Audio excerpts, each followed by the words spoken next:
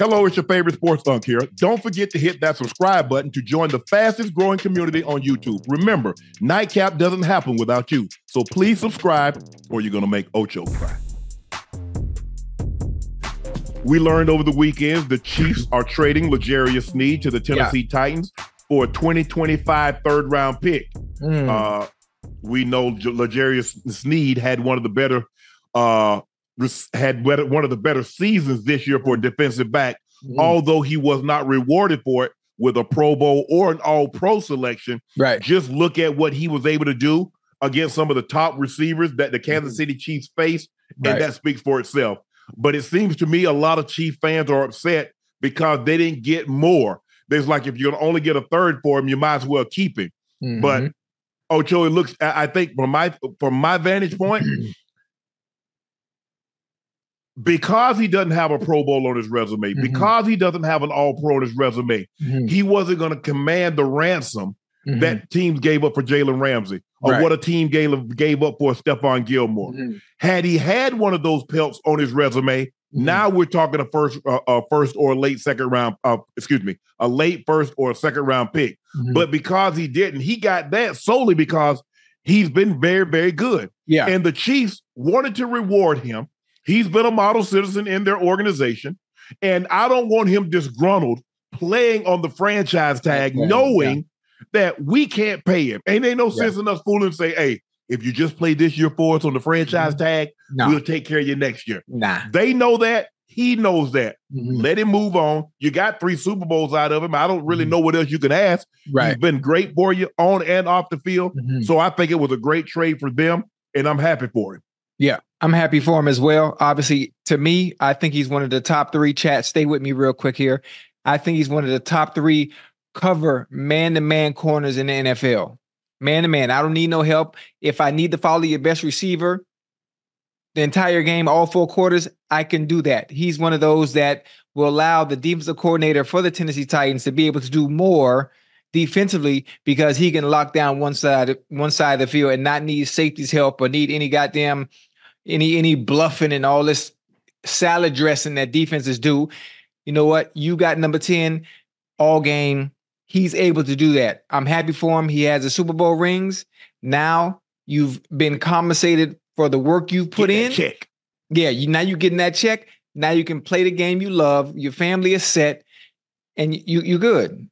You're good. There's really nothing to complain about. And the Kansas City Chiefs understood that there's no way, whether he had a Pro Bowl, whether he had an All-Pro, we know the type of caliber player he is once you turn that goddamn film on.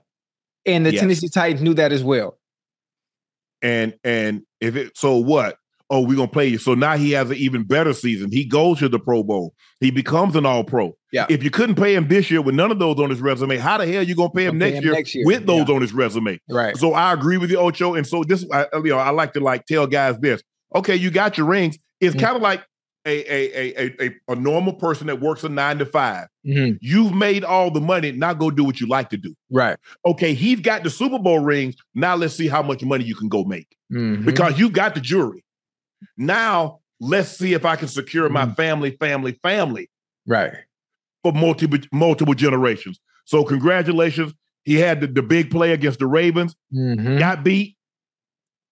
Hey, he got it. First of all, he gave up a play. Then the guy stood up. Oh, the guy stood up over him. Zay Flowers. Remember, he stood up over him.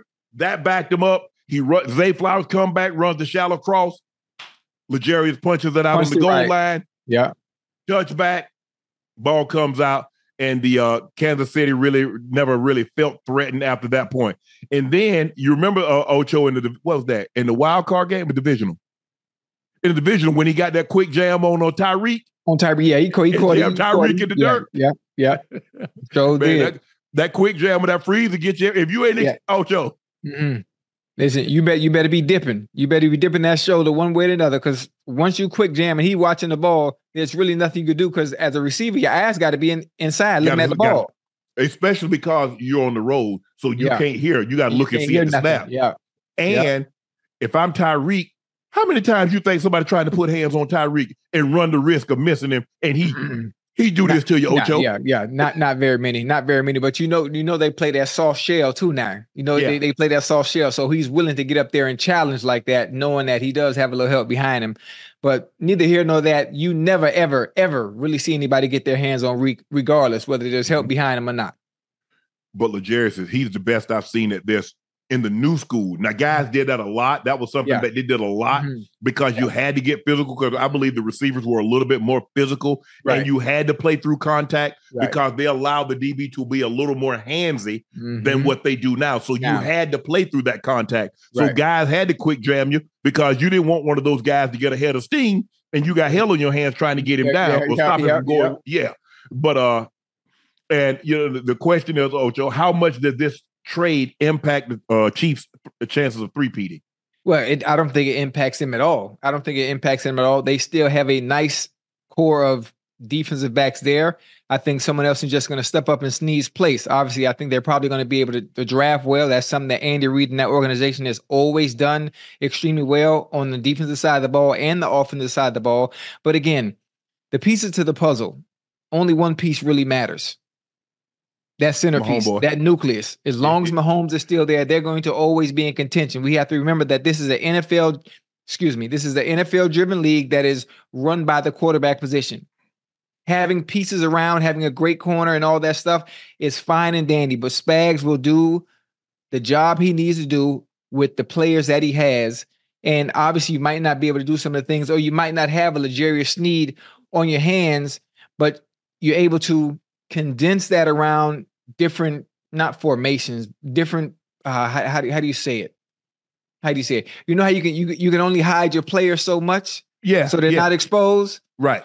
Spags knows what he can and can't call based on the personnel that he has. I'll put it like that. Yes, I think also if you look at McDuffie, who was a first team All Pro corner.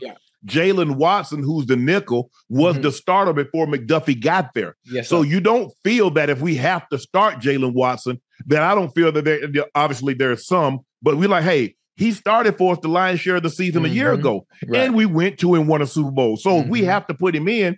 And Joshua Williams was, I think, a high draft pick for the Chiefs. The Chiefs, Brett Veach, Andy, as you mentioned, Ocho, have done a great job of drafting. You look at their drafted players. Kalafdis. You look at McDuffie, Brian Cook, Joshua Williams. You look at some of the guys that they've drafted, Rashee Rice. They've been great. Now, the only thing is Sky Moore's got to take the next step. This is his third year, Ocho. He's a junior now. Hey, this is to make it break a year. This should make it break a year. If you're going to arrive on the scene for any position, whether it be quarterback, whether it be DB, whether it be tackle, center, linebacker, this is your year. This is your year. Because at this point now, you should have had it figured out. You should have had it figured out. The speed of the game, the offense. There are no more excuses once you hit your third year. You got to hit the floor running. You got to hit it running. Yes. So they still have their nucleus. They have CJ. They have my homeboy. They have Andy. They have Trav. Pacheco. They're gonna be. It's interesting to see what they're gonna do with McKinnon. He's their third down back. Really do everything. Can catch out of the backfield. Does a great job of blitz pickup. It's gonna be interesting. I don't think he was gonna get more than a 1-year deal. The question is, does he want to be that 1 year to be in Kansas City or be somewhere else? All things being equal, if the money is comparable, I'm coming back because I know I'm gonna win. I know my role. I know what to expect. So it's going to be very, very interesting to see what happens with him. But congratulations to L'Jarius Sneed. Job well done. Earned a big payday. Oh, yeah. But wait. Before you even go nowhere. I know L'Jarius Sneed, I know you're going to see this. And I've done this to all DBs and all receivers. You know, I play both sides of the ball. So if you really want to get some work in, this offseason to make sure you go into camp, you're going to OTAs on point, you know, I'm available. We can do some one-on-ones. And the one-on-ones that I do is old school one-on-ones. We start on the goal line and we do as many routes as possible till we get to the opposite side of the field. And that's the kind of work we get in. We take a 5-minute break, then we bring it on back. Yeah, that's a different kind of workout. That man choked. And you crazy as hell. Tennessee Strangler. You crazy as hell. He's about the Boston Strangler. Tennessee Strangler. Listen, Listen, his last name won't be Sneed if he cover me. You hear me? Yeah. Because I'm not the one or the two. Mm-hmm. He got something for you. Nah, no, he don't. Yeah. He He gonna show. He got all that little back shoulder fade. That little back shoulder fade that you gonna try to run. That little stutter. Hey, I'm gonna tell him when he hop. Let me tell you what he gonna do. Now when he hop, he gonna try to open you up. He gonna try to run a quick slant on you. So just stay right there. Stay right there. You know what? And the matter of fact, I'm a hop and I'm gonna take off. Huh? I'm a hop and I'm gonna take off. Hello, you in the goal line? Where you going? Who said we was on the goal line? You just said we start on the goal line. We start on the goal line, work our way out. Okay. Out, not in. Oh, I thought you said start the goal line, then go back. Okay, we start on the goal line. Then we go to the 10. That's the way I used to do my one-on-ones in the offseason. I start on the goal line. Right. You play man to man, you can play off either way. And we move the ball down the field. Wherever I catch it, that's where we start the next rep. And I never go deep. I ran nothing deep ever. So the route tree from 1 to 6. Guess what? I'm gonna go ahead and pick it, and I'm done with you for the day. Yeah, what I'm gonna do? I'm going to pick it. I'm done with you. Pick who?